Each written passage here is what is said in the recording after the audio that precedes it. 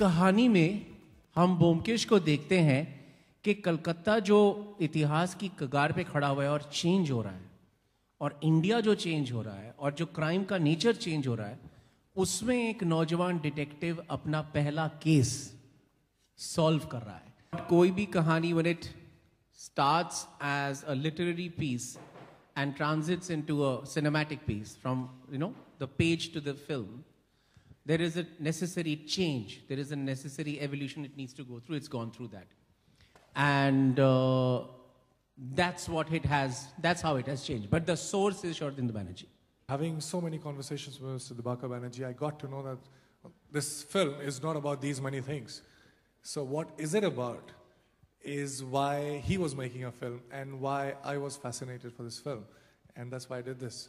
So that was a challenge, and that's precisely the reason why I did this film. And hopefully,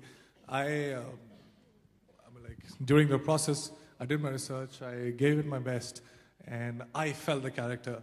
I thought that I have this authority to play Byomkesh on screen, and hopefully it translates to what audience see it and what they feel about the film. I mean, the fact that I'm surviving in Bollywood is a miracle by itself. I mean, we shouldn't be asking question as to, what is your next film? The question is, how come you're still making films? I mean, after Love, Sex or Dhoka, after Shanghai, after following up Oye Lucky, after Khosla Ka Khosla, not making Khosla Ka Khosla 2, and I'm still surviving, and I'm now working in partnership with India's biggest studio. So I have no answer to these questions. मेरे को खुद नहीं पता.